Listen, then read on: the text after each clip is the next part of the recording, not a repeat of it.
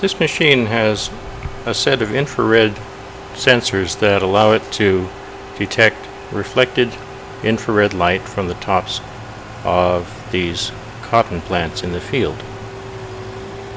The mechanism allows it to rise and fall to maintain a consistent distance from the tops of the plants.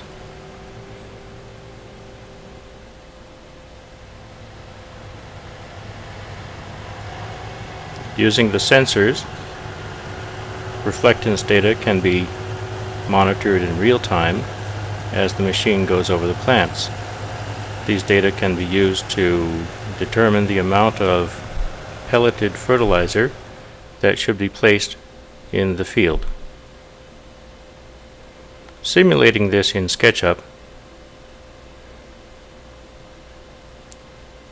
we have a model that reflects the design of the sensor support mechanism.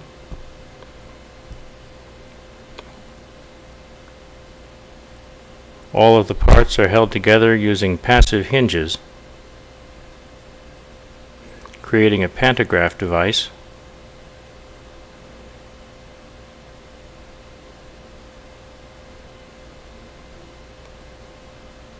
And so the only driving force in this model is the piston mechanism here,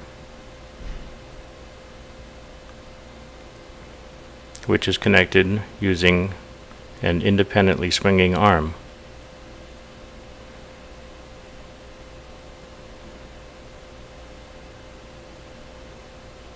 Just as in the field model, the linker arm will swing back and forth and rotate as the piston pushes the pantograph mechanism up and down.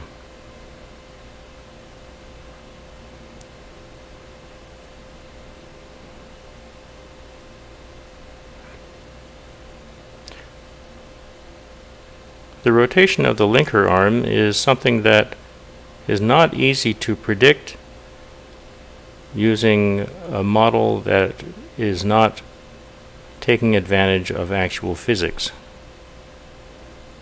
And so the SketchyPhysics mechanism is a very accurate representation of the true machine.